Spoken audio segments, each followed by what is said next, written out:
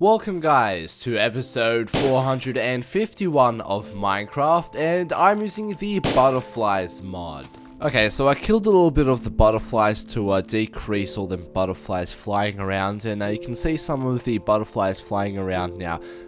Ooh, nice little butterfly. Okay, this orange butterfly is kind of the default butterfly, the default texture for a butterfly, and it's found in all different biomes. Now, you can catch these by creating a net, and this is how you create the net, and you can catch them, and you need to have a jar in your inventory like I do, and there you go, it gets gobbled up into the jar and stored away. Now, you can release it and tame it as your pet, or you can just release it into the wild, and once it's tamed, it doesn't really follow you around. What it does is occasionally sits on your head and flaps around, but that kind of can get annoying. Okay, are they gonna sit on my head or they're just gonna fly around me? Come on, sit on my head. Come on, sit on my head.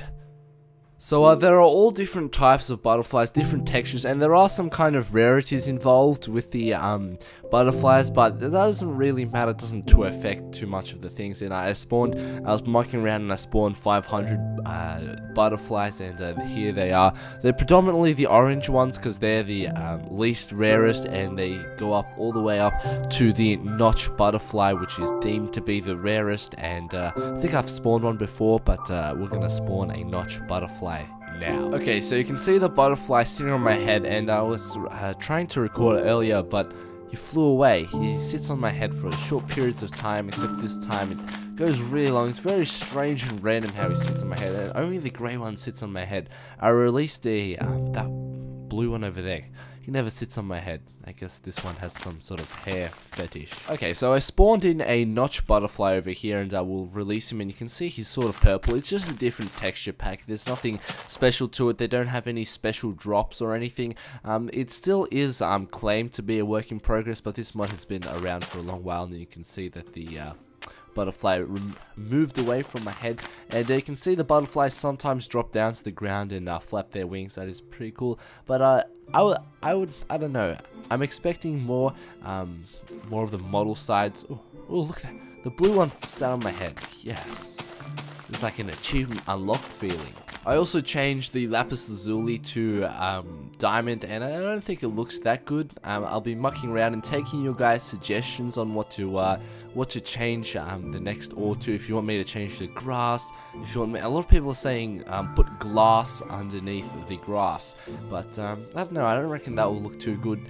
But I do reckon the diamond doesn't look that good. It kind of looks weird with the grass and all diamondy and stuff. It doesn't look that good, but suggest what block or ore I should use next for my next video. So I rate this mod a 7 out of 10 Fruit Loops. The model of the butterflies isn't all that impressive. By this stage, I've seen all the modeling programs that the modders use.